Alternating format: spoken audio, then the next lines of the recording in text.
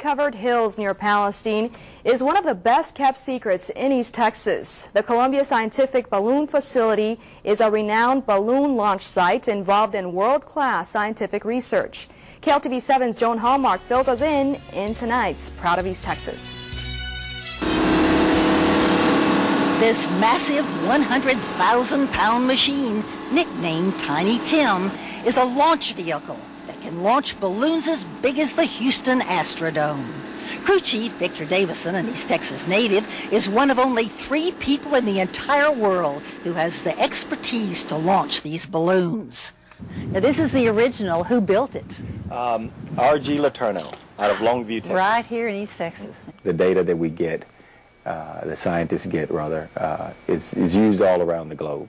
Davison has worked here at the Columbia Scientific Balloon Facility 24 years. He was right out of the Air Force looking for a job when he heard about the facility. I remember one of the things they told me in my exit briefing was to make sure I went up, don't go backward. And so when I saw this job advertised in the paper, it said National Scientific Balloon Facility, and I thought that was upward. And it has been upward.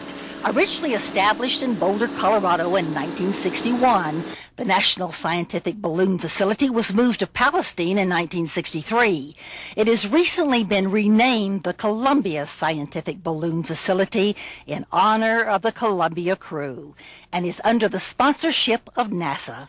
When I first came to work here, it was we were launching a lot of small balloons, 11 million cubic foot balloons and 4 million cubic foot balloons. But as time progressed, we got to launching the bigger, heavier balloons that lift 8,000 pounds. Now, Palestine is the staging area for balloon launches throughout the world, including Antarctica. A number of the facility's balloons are launched each year from that icy land with its 15 plus to 20 below temperatures. Ironically, it was Antarctica that first drew Tylerite Chris Field to his job as a payload engineer in satellite communications. What got my attention was it said you must be able to pass the exam to go to Antarctica. And I thought that sounded really neat, so I decided to apply for this job, and they ended up hiring me. Palestine is also the control center for launches at various other world sites, including Sweden, Australia, Canada, and India. We control the payload from here. We do all the commanding from here, and we get all the data from here and pass that on to the scientists. The balloons, made of material as thin as trash bags but bigger than football fields, are inflated with helium and launched on journeys to the edge of space.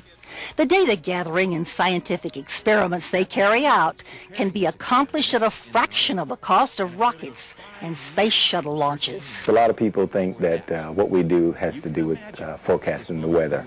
Weather forecasting, it's not, although weather monitoring for launches is part of the job. But what about sorting out the Big Bang Theory, detecting cosmic rays, measuring ozone layers, and hundreds of other scientific experiments that most of us don't understand? But what is accomplished by the Columbia Scientific Balloon Facility may well affect our lives and those of our children as long as this planet spins.